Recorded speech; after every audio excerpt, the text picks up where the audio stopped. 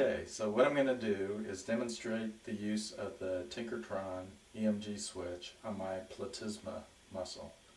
I've got the EMG switch. There's two leads that come out that go to the electrodes.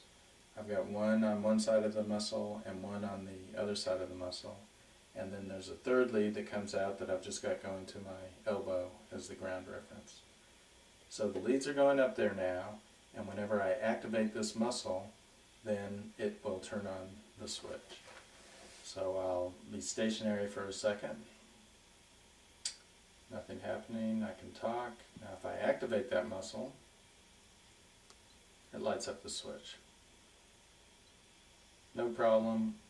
With a little practice, you can find exactly where that muscle is, get it to light up and shut down. So it's very easy to use EMG activated switch.